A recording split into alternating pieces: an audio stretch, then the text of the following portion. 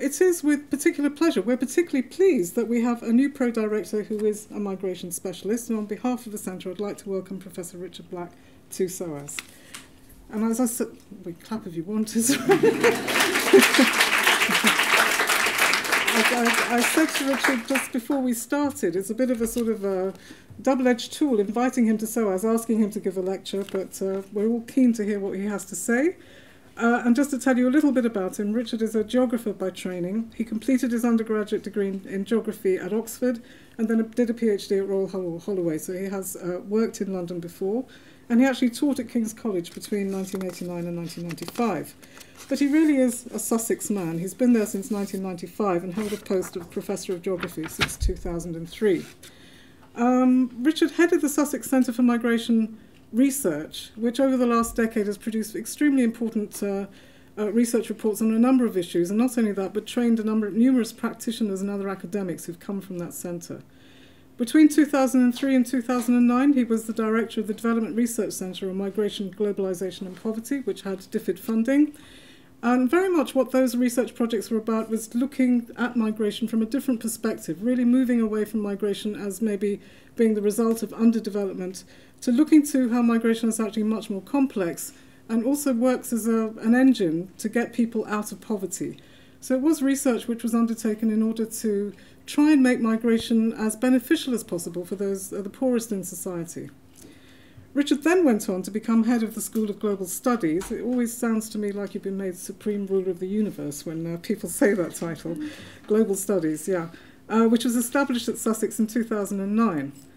And Professor Black's research focuses not only on international migration, but forced migration and post-conflict return as well as the related social and economic and environmental transformations. One of the most interesting areas he's been researching recently is to look at the environmental impact and what happens to migration patterns in those circumstances. And that's led to a number of important recent publications. He was also editor of the Journal of Refugee Studies from 1994 to 2009, as well as part of an EU-funded project on migration from Africa to Europe, which he did between 2009 and 2012. So he's no slouch, our new pro-director, and I'm sure he's going to bring some of that energy to SOAS. But from 2012, he's been heading the project Migrating Out of Poverty, which is a research consortium which includes universities from South Africa, Kenya, Ghana, Bangladesh and Singapore. And he's also won many awards, including the Royal Geographical Society's BAC Award for contributions to public policy. And in 2012, Richard was elected academician of the Academy of Royal Science. I can't speak, sorry, just excuse me. I'll just take a breath and start again. The Academy of Social Sciences. There, I got it out. Okay. So you can see by looking at his body of work that Richard is a part of an important group of scholars who have helped establish migration studies in the UK and also been a significant voice in migration policy in the UK and beyond. And actually looking at his body of work, I thought it really exemplifies how far migration research has come in the last 2 decades. We're now used to analysing things in much more complex terms, which I think why things like David Cameron's intervention is so frustrating, because it suggests 2 things to me. In a way, we've come a long way. We understand migration in much more complex ways than we did before, but there's still maybe an ongoing gap that is a problem for migration researchers between what we talk about in universities and policy initiatives and the very narrow binary narratives which still dominate public debate, which are often centred on very simplistic arguments. And I think we're all aware and worry about how maybe we can transform that relationship between what's happening in the academy and what's happening at ground level. So, in relation to what Richard is addressing tonight, at the moment he's conducting research on immigrant integration in the UK, particularly relating to recent Eastern European migration and also African migration to this country, which I think is what you're talking about, roughly. I was interested to see that in his abstract, Professor Black has diaspora in inverted commas. I'm not really sure what that refers to, and also the other thing, I found we had an email exchange about which of 2 talks he was going to do. And the first one, which you actually said was your preference, was based much more on modelling. But Richard was worried that it would not be suitable for a SOAS audience. Okay, so I don't know what that says about us, but we're made of stern stuff. I think we can take it. So the title of Richard's talk tonight is Superdiversity and Supermobility. Is there an order to migration? And what he's going to be looking at is this, what's been becoming apparent more and more in the last couple of decades, which is that migrant forms of migration are becoming increasingly diverse and increasing in numbers, and on the other hand, borders are increasingly being closed down. So what happens in that situation? Because migration doesn't stop, it takes other forms and it develops in new ways. So I think that's what Richard will be talking tonight, and especially how migration flows are connected to local conditions and dictated in large part by local job markets, but also local policies towards immigration control. So I will hand over to Richard now. He'll be talking to us for about 50 minutes, and then we'll have a question and answer session afterwards. Thank you.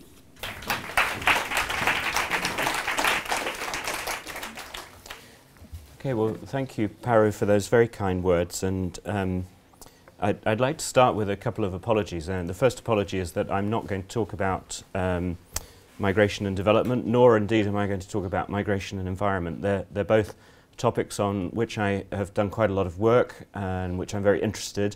But I felt challenged to try and address the diaspora issue as I'm speaking to a Centre for Migration and Diaspora Studies. And there's no particular meaning to putting diaspora in parentheses. So linked to that, a second apology is that this is very much an experimental talk. As Paru said, I suggested two possible talks. The one that was my preference, I'm actually glad in a way that I didn't do that, because that was a modelling heavy presentation that I do want to do, as my work has started moving a little bit more towards modelling. And you'll be pleased to know there is a logistic regression model in what I have to tell you tonight, but only one. So it's a little bit experimental, and so I apologise in advance if I either go really short in terms of the amount of time that it takes to get through this talk, or indeed end up rushing at the end, because I haven't given this talk ever before, and I'm working a little bit on exactly how long it's going to last. And then the final apology I wanted to make is to my colleagues who've been working with me on this. As the head of a school and dean of a faculty is the equivalent here, or a pro-director, the time available to actually do research, of course, gets whittled away at all ends, and it is some time since I have personally been in the field talking to migrants, which is something that I both like to do and think is crucially important if you are going to talk about a subject, that you have some connection with the subjects themselves. But inevitably, my work over the last few years has moved into more collaborative projects. I found that quite an exciting thing to do too, indeed collaborating with people who think about the world in completely different ways to me, including economic and climate modelers, who are some of the people that I've been working with recently. But I do need to apologise to them, because what I present, that is essentially the outcome of our joint work, and in some cases really their work, I may not present it entirely the way that they would do. And the people I should give a name check to are, first of all, my colleagues in the MAFE project, the Migration from Africa to Europe project, which is a collaborative European project coordinated by the National Demographic Studies Institute in Paris, involving a number of different European and African institutions over the last 4 years, which is a project that actually has only recently come to an end, and on which we are still publishing, and that's one of the reasons why it's very much in my mind. One of my tasks last week in this, when I was not thinking about the ref, which incidentally is submitted, yay, submitted, was to try and progress a paper on what explains migration from Ghana, that we're hoping to send off fairly soon, and some of that is in here. And the second group of people that I want to give a name check to is some of my absolutely brilliant PhD students that I've had the privilege of working with over the last few years at Sussex, who've taken an amazingly diverse set of approaches to migration, which I have struggled to keep up with in many respects. So the people whose work I'm going to feature in this talk include Fran Meissner, who's now working at the European University Institute, who's done some different kind of modelling of the homophily of social networks. We'll get to that at the end. Prosper Asima, who's now at the Centre for Migration Studies in Ghana, as well as still working for the Ghanaian government, which is what he was doing before he did his PhD, whose work was on gender and migration amongst Ghanaians in the UK and back in Ghana, and David Rubian Ling, who's just finished his PhD, although it's yet to be vivaed, on Sierra Leonean diaspora communities, again in London and back in Sierra Leone. So what I'm going to try and do in this presentation is to set out some ideas that is based on this diverse set of work and try and draw some connections between them, in particular in relation to two bodies of literature that I think are developing at the moment and which I'm interested in, one on supermobility and the other on superdiversity. And I hope, although I hadn't actually read David Cameron's comments this morning, I try not to read David Cameron's comments actually, but I hope that what I have to say will have some relevance to the current debates about immigration in the UK, because I think that there is actually a genuine concern, not limited to sections of the Conservative Party, but actually more widespread in UK society, including various fractions of UK society, that maybe migration is somehow getting out of control. And notions like superdiversity and supermobility can be read in a positive way, but they can also be read in a negative way. The impression that if things are getting so complex, that maybe that complexity means that they are beyond understanding, and in that sense beyond our control, and therefore constitute a worry in terms of public policy and the future of society. And I want to try and address that by asking the question of whether there is still some order to migration in the world, in particular migration from Africa to Europe and from other places to the UK, whether this is a manageable thing or not. So that's broadly speaking what I want to try and do. Let me see if I can do it. So let me start with what do I mean by superdiversity and supermobility, and why should they be connected?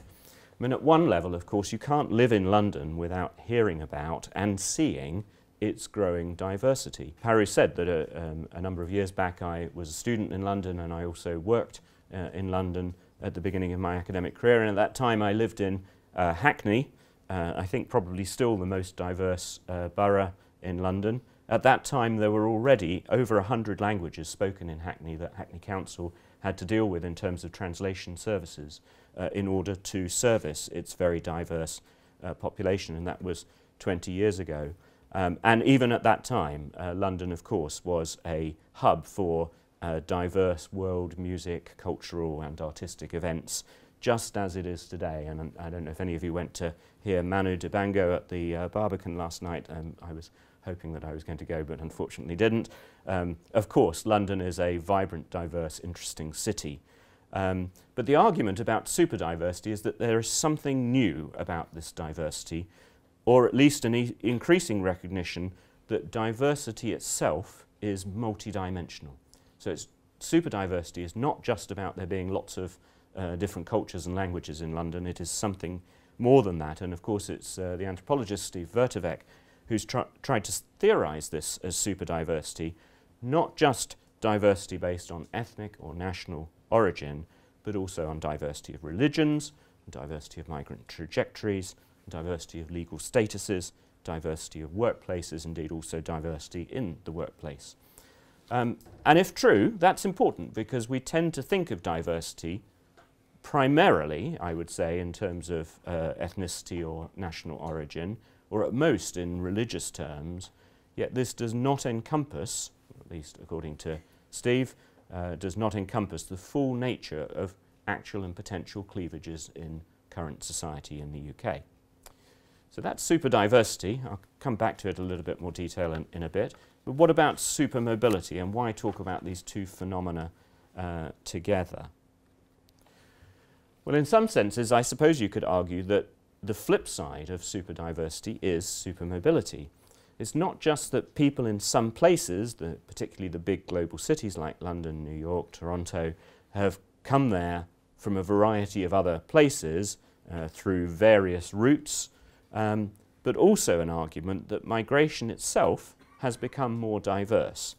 with people less tied to one particular place.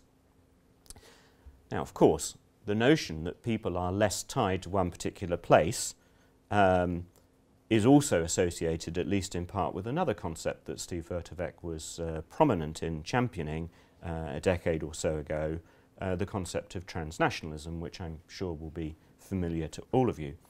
This is the notion that people's social, economic and political worlds increasingly transcend national borders. Indeed, we might say that Steve's observations on superdiversity derive from his and others' observations on transnationalism a few years earlier, and on which now there is, of course, a very big literature. Yet it seems that there is something more going on here. Transnationalism, interesting as that literature is, I would say, very often still refers to individuals who might previously have lived, say, moved, say, from Mexico to the US or from Turkey to Germany along one of those migration corridors that we're familiar with, who are now living transnational lives that involve living in Mexico and the US simultaneously, whether physically or emotionally, perhaps also somewhere else at the same time.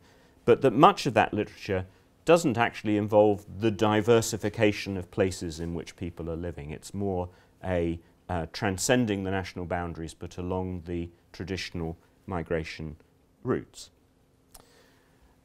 And yet, even 20 years ago, before the transnationalism literature became popular in the UK, Nick Van Heer from Oxford's Compass Centre on Migration observed back in the 1990s that Ghanaian migrants, just to take one example, were already spread across nearly 50 nations, diversifying from Britain and then Germany. And in Ghana, people who live in the diaspora are sometimes called Hamburgers because of the prominence of Ghanaians living in Hamburg. Something I didn't know until I started working in Ghana. But then also various neighbouring countries. Indeed, of course, Ghanaians had been moving to Nigeria and other neighbouring countries alongside moving to Britain and Germany, but also to many other countries and continents, including certainly North America, but also South Africa, the Middle East, and more recently China. So we might ask in this context, as places become more diverse, do individuals' trajectories also become more diverse, so that the aggregate set of migration trajectories become more complex? And can we perhaps call that supermobility?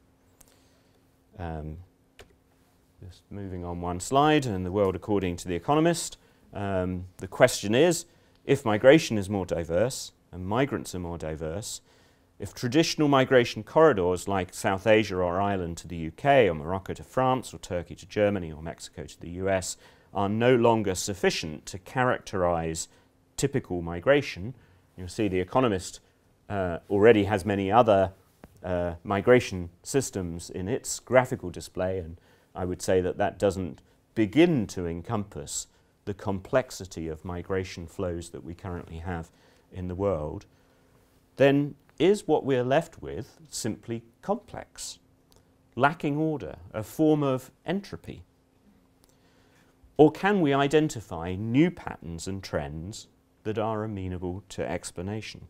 And in addition, there's the related question, what are the consequences of these super diverse or supermobile patterns for source and destination areas? And that's what I want to try and address in this lecture, in the context of both quantitative and qualitative evidence. And I've already mentioned the collaborations, in particular the MAFE survey, the MAFE project, the logo down here at the bottom, funded by the European Union. This is new survey material from a retrospective longitudinal survey of African migration from 3 countries, Ghana, Senegal, and the Democratic Republic of Congo. In fact, it's from 5 cities in those 3 countries. I'll come on to that in a moment. To 6 European destinations, that's Britain, the Netherlands, France, Belgium, Spain, and Italy.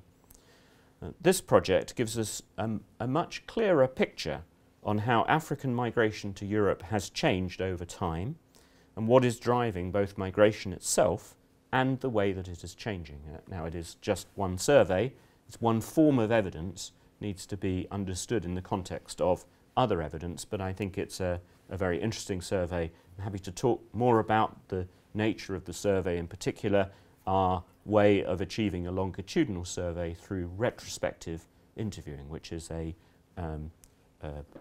technique that is open to some criticism and indeed is quite heavily criticised by some but not all of my colleagues in economics, another discipline that uses and appreciates the value of longitudinal surveys. But it's one way at getting at change over time and one way of producing data on migration that otherwise, frankly, in terms of micro data on migration, is sadly lacking, and as a consequence, our understanding is inhibited by the lack of that data. Now I'm going to try and complement that with 3 detailed cases which were developed by 3 of my Sussex-based PhD students. One on the social networks of Pacific Islanders, Tongans, Fijians, also some Maoris from New Zealand, living in London and Toronto. That's Fran Meissner. Another on the gender relations of Ghanaians living in London and back in Accra, and that's Prosper. And the third on what we might call diasporic engagement by Sierra Leoneans living in London, also informed by a period of fieldwork in Freetown, and that's David. These case studies have actually used techniques that have ranged from multi-sited ethnography through to more formal interviewing, and also, in Fran's case, to network analysis, which I'll speak a little bit more about towards the end of the lecture when I get to her heat maps of homophily. So the lecture at a glance, I realise I've already spoken for quite a bit of time, but here's what I'm planning to do. I'm going to ask, what is the nature of contemporary superdiversity and supermobility, with specific mention of London and Toronto as destinations and West Africa and the Pacific Islands as origins? I'm going to try to give you some answers indeed on how African migration, at least to Europe, has changed over the last 30 years and what might explain those changes, and whether we are looking at a diversification or not, how we should understand that. Does new African migration, is it simply more diverse, or does it have patterns? And if it has patterns, what are those patterns? And then also move to the question of whether mobility propagates diversity, or are there ways in which diversity is held in check by mobility? Are there patterns in diversity? And looking specifically at the Pacific Islanders case, what are they, and how might this tell us about patterns in diversity more generally? As I say, it is an experimental lecture. I don't know if I'll answer all of those questions, but I'm going to give it a go, and I'll try and conclude by reflecting on what might be important ways of moving forward. So let me come back to the question of what is the nature of contemporary diversity. I've already talked about Steve Vertebek, and in his 2007 seminal paper, Steve argued that new migration is super diverse because new migrants are diverse across a range of variables, including ethnicity, immigration status, rights and entitlements, labour market experiences, gender and age profiles, and patterns of spatial distribution. Now that's a lot of forms of diversity. And the idea is that this has led to new, smaller and less organised, legally differentiated and non-citizen immigrant groups that actually challenges the prevailing framework of multiculturalism, which tends to assume ethnic cultures as the key dividing lines in society. And this notion that Steve has put forward has generated, frankly, a lot of interest, and not simply interest within the discipline of anthropology that Steve comes from. For example, there is now a growing literature in sociolinguistics, a field that we do here at SOAS, of course, where the study of linguistic diversity shows that named languages are perhaps becoming denaturalized, and that multilingualism, for some, is becoming the norm. In other words, the predictability of socio-cultural the predictability of the socio-cultural features of the category migrant are disappearing. So migration might have less salience as a explanatory factor in understanding what is happening to society. Or indeed, completely contrasting work in sociology that has focused on, for example, the internet as a space of super diversity. Whether the internet is taking us beyond citizenship in a different way to something that we might call netizenship. Actually, I hate that word. I hope nobody picks that literature up. The key point here is that in addressing diversity, we need not just to address ethnic diversity, but multiple and overlapping diversities. Having said that, and as a broad sweep, it strikes me that whilst this might exist, probably does exist in cities like London, perhaps also Brussels, Amsterdam, a few others, I do wonder whether this is really an emerging global phenomenon.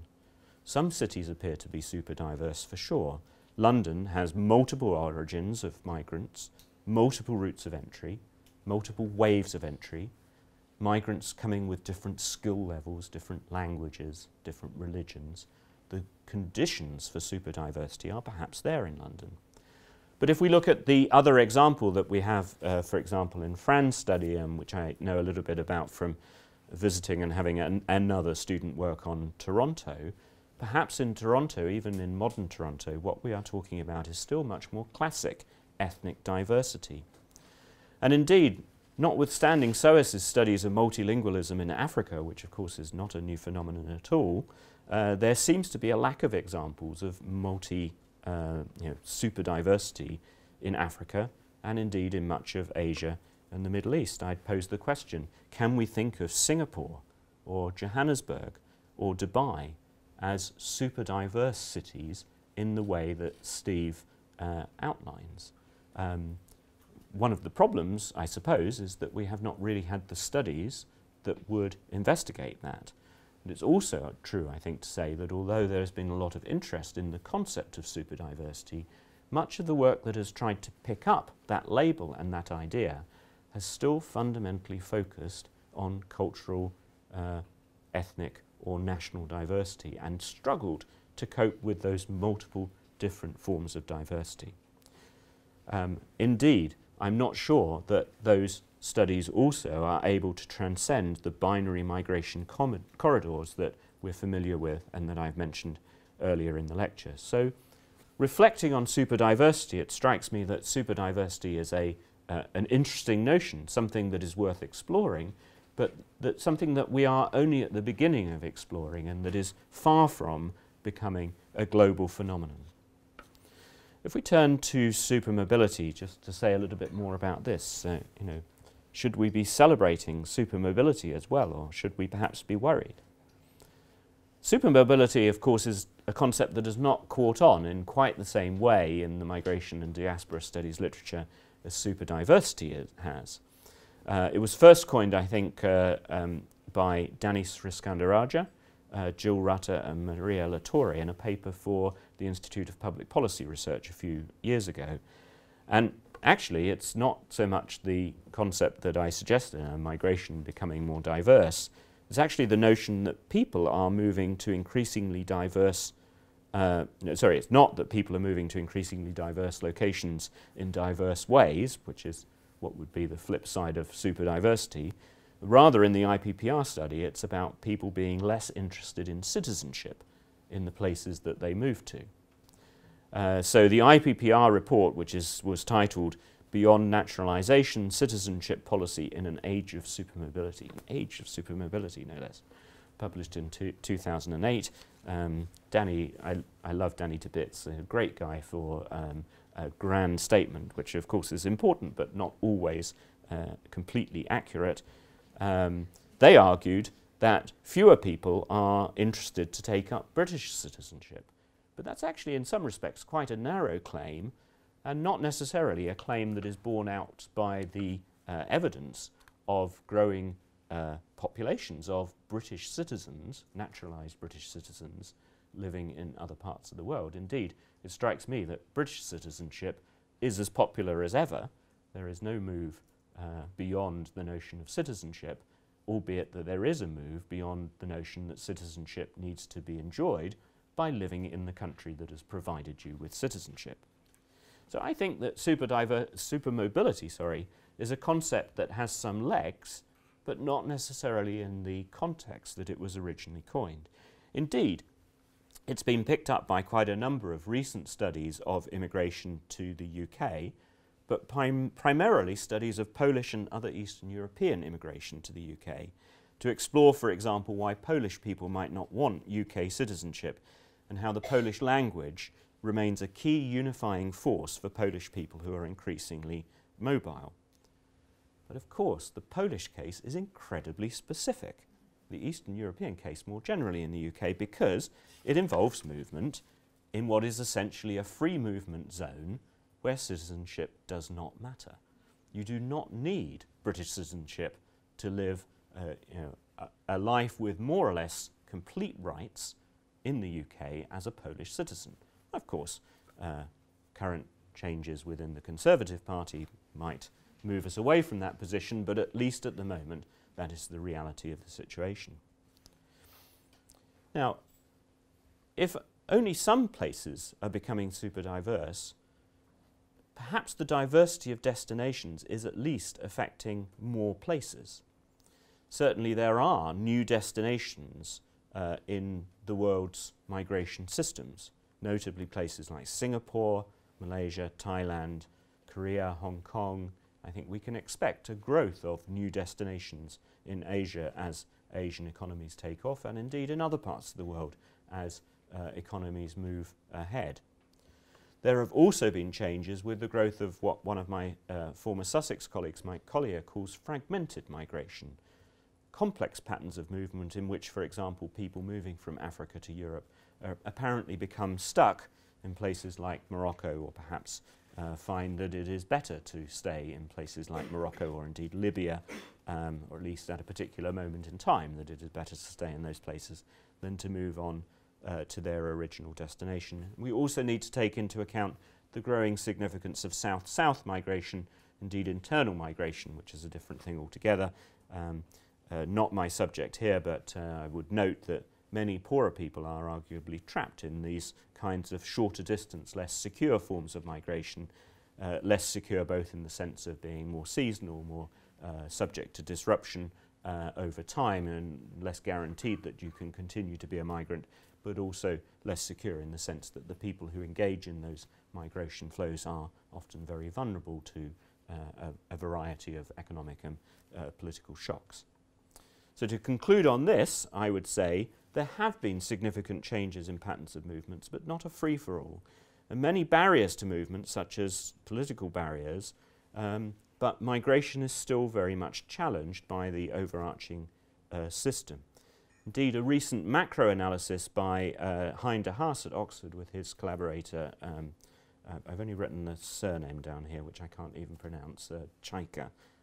Anyway, a very interesting recent working paper which challenges actually the common idea that there has been a global increase in the volume, diversity and geographical scope of migration, although they do also note that many small island states in particular have seen increasing dispersion of their populations, and that some destinations, interestingly, notably Europe, have witnessed a greater diversity of origins from outside Europe itself, and also destinations, for example, the shift to southern Europe becoming a destination.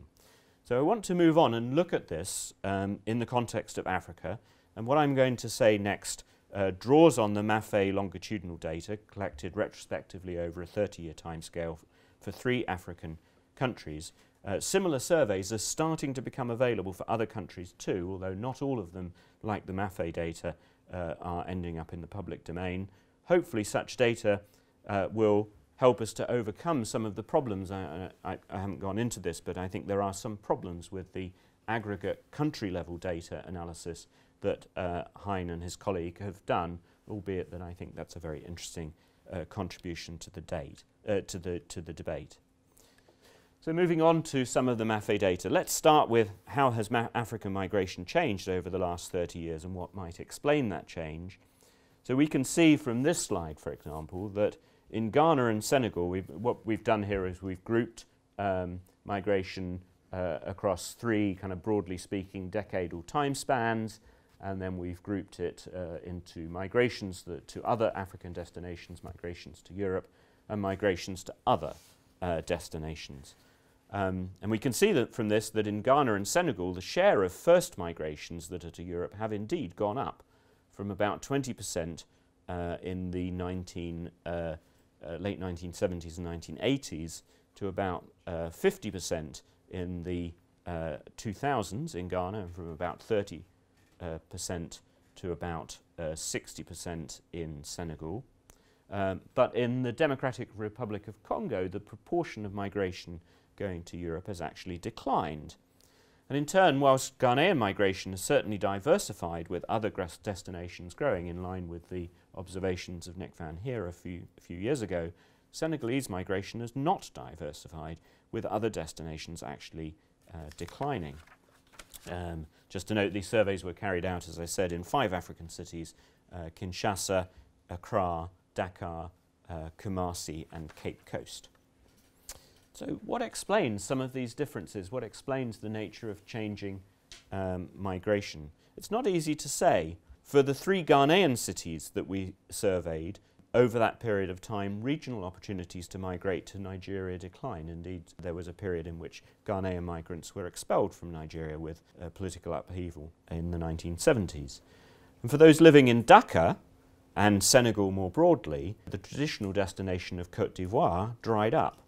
In contrast, for those living in Kinshasa and especially the broader Democratic Republic of Congo, big new opportunities are opened up to move to Angola and South Africa, just as the predominantly asylum route to Europe was becoming more restricted.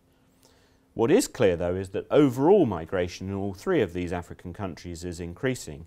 This graph shows the lifetime probability of migration of individuals over that 30-year period. It's growing in all 3 countries, although growing most in the country, the Democratic Republic of Congo, where the migrants have been able to go to other African countries. Yet, although the Democratic Republic of Congo probability to migrate has nearly doubled, the probability of that migration to being to Europe has gone from more than a half chance of it being to Europe to just 15% of new first departures being to Europe. I should say all of these, for each individual in the survey, represent an analysis of their first migration, not subsequent migrations, which are, of course, in some sense linked to the first migrations and therefore not independent events.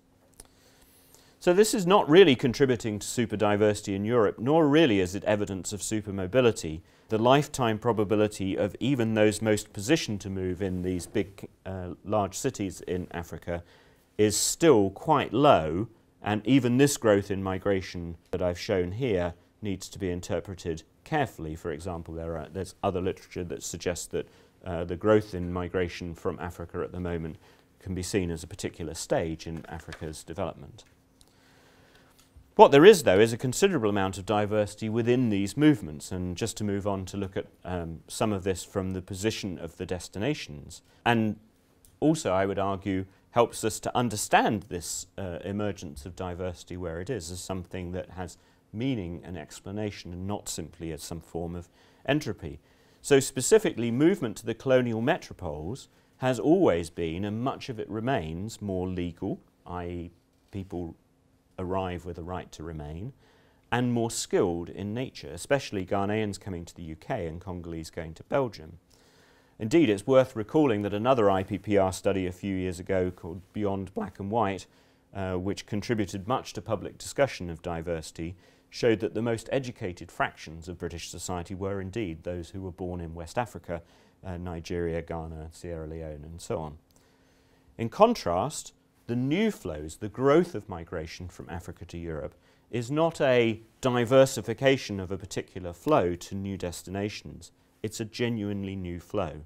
New flows that are in general more clandestine, the arrival of Congolese in the UK to seek asylum, or less skilled, the Senegalese coming to Italy, or indeed also Congolese coming to UK are less skilled than the Congolese going to the Netherlands or Ghanaians coming to the UK. Britain in particular has been particularly attractive for its skilled migrants because of its education sector. Let's not forget that students are, in statistical terms at least, another migrant group.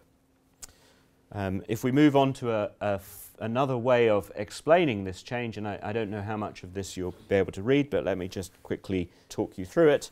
The key conclusions are on the right there anyway. This is a logistic regression analysis we've done to test the argument that education is a significant factor in explaining the changes in migration. What this shows is that education, and especially tertiary education, is a key correlate of whether individuals move or not. And the only other really significant correlate, apart from age, which we know is clearly important, although interestingly it's not shown as important in the regressions for Congo. The only other really significant correlate is having relatives already in Europe, who of course can sponsor a legal move or facilitate an illegal one. And in contrast, wealth shows much more patchy correlations where it is important at all. Those who are generally better off move in Congo, those who have assets move in Senegal.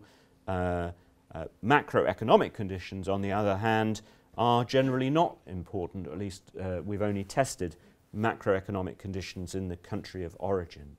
And one of the things that I'd like to put into this regression, bearing in mind that this is a multi-level regression, I'd like to add in the macroeconomic conditions in the destination. My hunch would be that if we put that into the model, that will show up as quite significant indeed. If David Cameron ever asked me for advice on how to reduce immigration, what I would probably say is, if you destroy the economy, immigration will probably collapse. Of course, he's gone some way to doing that already anyway. In other words, looking across the last 30 years in at least 3 African countries, there is little or no correlation between poverty and international migration. And insofar as we have some more diversity in Britain from the arrival of greater numbers of Africans, it is not because the continent is poor, nor indeed does it look, as the eminent economists Hatton and Williamson would argue, that African migration will grow if Africa becomes less poor. I've spent a lot of time, probably too much time, on introductions and the changing nature of African migration to Britain. Let me move swiftly on to some of the more qualitative evidence and the superdiversity stuff. Is there a relationship between migration and diversity, and does the experience of people being in a super diverse place lead to new and more diverse outcomes? My first case study is that of David Ribbon Ling in East Street Market in Walworth. This asks the question, what is the nature of the intergroup encounter in a super diverse market space, a space that has, for example, Afghan grocery stores, Kurdish fruit and vegetable stores, Chinese medicine, Caribbean music, Nigerian snack foods, as well as English traders selling second-hand clothes, fresh fish, perfume and children's toys. Obviously, there is much scope here for diverse encounters, but what do these intergroup encounters mean for the emergence of cross-cultural relationships? Does superdiversity matter? The literature actually so far on this suggests that it doesn't matter that much. Indeed, although we might think, and the Home Office has argued, that contact between many different nationalities in such places leads to improved social cohesion. Actually, that was the Home Office under the last government. I'm not sure that the current Home Office thinks the same thing. Valentine has shown, in contrast, how this civility in public space is often based on social expectations of politeness that don't necessarily relate to a love of distance, and indeed can be a mask for more negative ambivalent feelings ranging from indifference to outright hostility. Indeed, Armin has argued that positive encounters are limited to spaces where interaction is compulsory, such as the workplace, sports clubs and arts projects, where there remains much less diversity in interaction. And Lawrence suggests that increasing diversity can, for those without strong interethnic ties already, actually have adverse effects on interethnic evidence. I turn to David's evidence, focusing on 3 traders in East Street Market, 1 British, 1 Sierra Leone and 1 Afghan, shows how they play the diversity game, but are fundamentally drawing on very traditional conceptions of what it is to be British or African or Afghan, and in the latter 2 cases selling a conception of home that is more traditional in many respects than the homeland itself. The notion of Sierra Leonean in East Street Market David argues, is more Sierra Leonean than Sierra Leoneans in Sierra Leone understand Sierra Leonean to be, if that makes sense. Yet there is a point of contact between them as traders, and that does, as Vertovec suggests, override ethnic differences. And indeed, David found that there are other lines of connection, such as religion, between the Sierra Leonean and the Afghan, who are both Muslim. Whilst on religion, it's also worth noting that another part of David's work with Sierra Leoneans focused quite a lot on religious sites and religious observance, where there was an interesting convergence of Christian and Islamic beliefs with a highly porous boundary between the two. So some moulding of cultures in a real superdiversity way, although indeed, I don't know if she's here, but I understand this is also a feature of Janssen's work here at SOAS on Chrislam in Lagos, not perhaps usually viewed as a super diverse city, although of course it is a city that's had in-migration from many different parts of Nigeria and Africa more broadly, and in which perhaps the same processes are going on. Moving quickly, another case study is that of Ghanaians in the UK, this time through a qualitative study of gender relations in a variety of sites conducted by Prosper. Here we're not talking about similar people from different places, but dissimilar people, men and women, from the same place. The evidence of Prosper is again that contact with new experiences and diverse groups of people does lead to change, but it does not necessarily lead, or really lead, to a greater diversity of attitudes or to a substantial amount of cultural or social transformation. So traditional Ghanaian gender roles are challenged by contact with many different people, and in particular by the different prospects for Ghanaian men and women in the UK labour market. So women in the diaspora often encounter more opportunities in a super diverse city such as London, but men experience disempowerment, where their opportunities are narrowed somewhat, and certainly their relative opportunity compared to women is much reduced. But he also found that this is not experienced on the whole as an enduring change.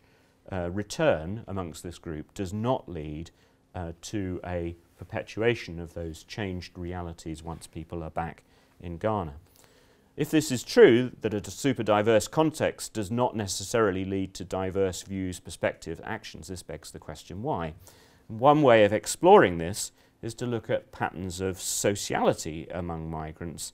In other words, how do people interact with each other? And this is what Fran has tried to do in relation to Pacific Islanders. And if you were confused by the logistic regression page, here goes another one. Fran's thesis has tried to ask whether there are patterns in diversity, which is kind of what I've been talking about. And looking specifically at the Pacific Islanders case, what might they be, and what might this tell us about patterns in diversity more generally? Fran's thesis developed from the notion that superdiversity demands a move beyond ethnically focused analysis, as I was saying, and yet we seem often unable to move in that direction, falling back on ethnic diversity by some proxy, for example, religion or language. Taking London and Toronto as the locations for her study, she used personal social network analysis to look at how diverse are the networks of migrants. She made it a little bit more challenging as well by looking at migrants who in statistical terms are categorised as other in all statistical analyses, people from the Pacific Islands, and the nature of the networks in London then led her also to include New Zealand Maoris in this analysis. So the graphic here shows visually the level of homophily, i.e. sameness, for a series of networks. Each of the columns here is a different network with a label. And I don't know if I can make this work. No, I can't. Oh, maybe I can. Can I make this work? It needs an internet connection. This is on the website of the Institute of Religious Diversity in Göttingen, which Steve Vertovec runs, and which Steve and I were Fran's co-supervisors in this work. So, actually, this is rubbish because it just how it's supposed to be is that you move your cursor over and you see the figures come up one by one. I'm going to get rid of that and go back to the presentation. But anyway, each of these shadings shows a level of homophily.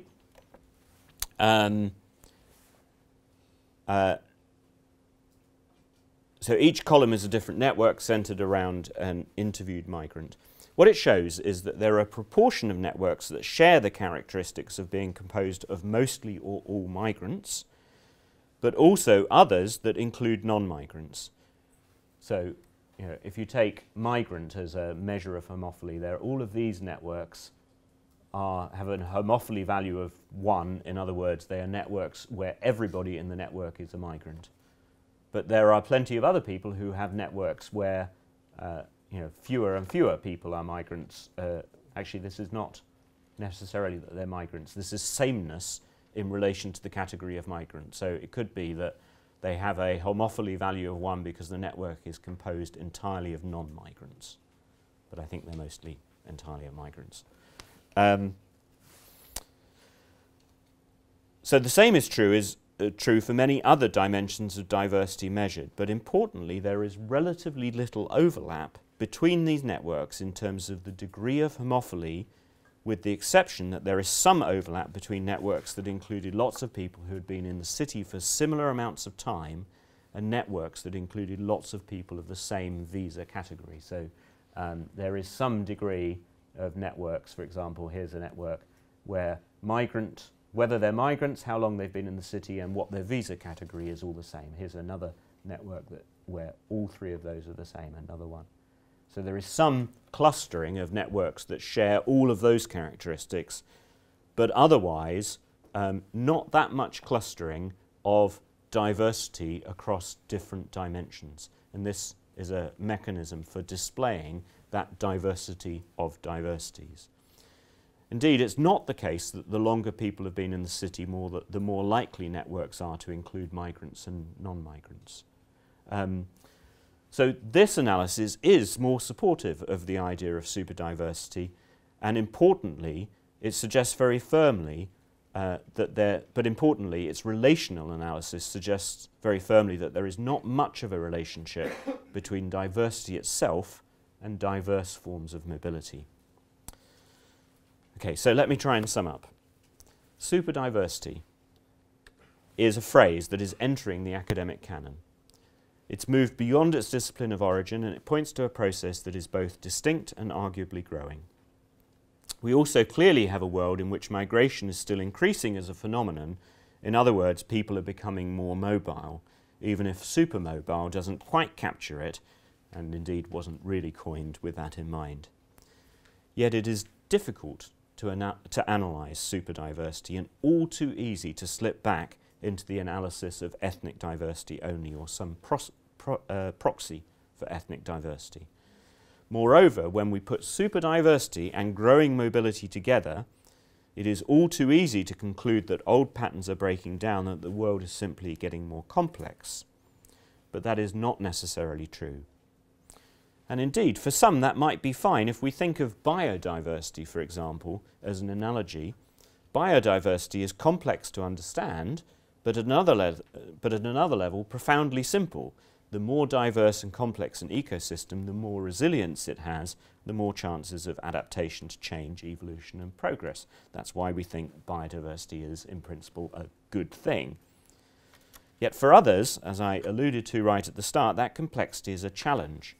If we look at the debate about immigration to Britain, although it has in the last couple of years become genuinely poisonous, for a long time there was a popular discourse not against immigration per se, nor really about fears about immigrants taking our jobs or putting burdens on our healthcare. I mean, after all, many of our doctors are immigrants. Rather, it was a perception that it was somehow out of control, a perception, indeed, that talk of superdiversity or supermobility feeds into. But my takeaway message is that we can start to understand that complexity, and we should. Of course, qualitative social science has always looked to understand complexity and still does. But it's often better at challenging stereotypes than it is at providing alternative synthesizing narratives. What is new, I think, is the development of quantitative techniques, and better, the availability of new data, longitudinal data, that enables us to draw more general conclusions without having to make assumptions that are so colossal that they impede rather than aiding understanding.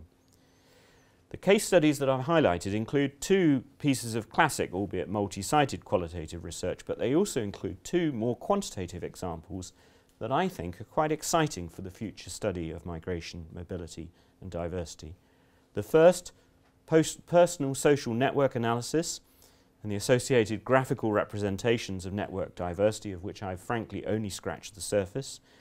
These can be applied to other more complex, or dare I say more representative cases than the Pacific Islanders and Maoris that were the subject of what I've talked about here.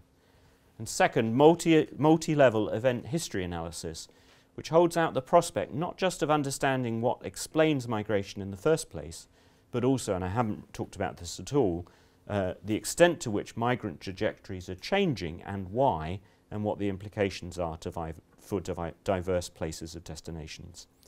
Both are developments that I hope to be associated with in the future, and I hope that you'll share at least some of my enthusiasm for thinking about them. Thank you for listening.